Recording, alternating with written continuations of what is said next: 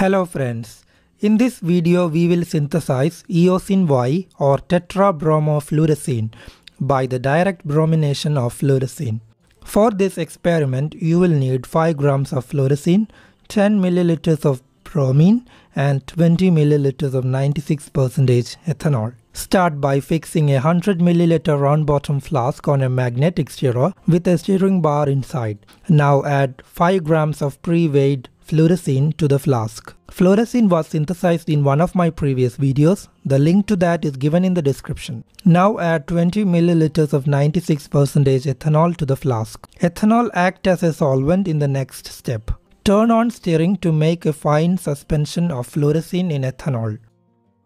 Next, we add 10 milliliters of bromine. Bromine was added in small portions with constant stirring, as the addition of bromine is exothermic and could release lot of fumes of bromine in the air. If you think the reaction is getting too vigorous that it goes out of your control, use an ice bath to cool down the reaction mixture. By the time you add half the amount of bromine, you'll notice everything dissolves and the mixture clears up. This is because of the dibromofluorescein formed. Dibromofluorescein is extremely soluble in alcohol.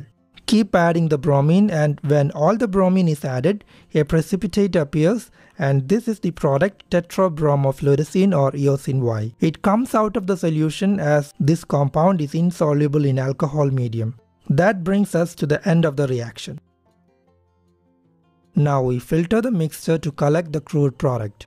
I used the sintered glass filter here with vacuum assistance, but as you can see, a lot of bromine is remaining in the product. You can easily clean the product by washing it with cold ethanol and then pulling down that.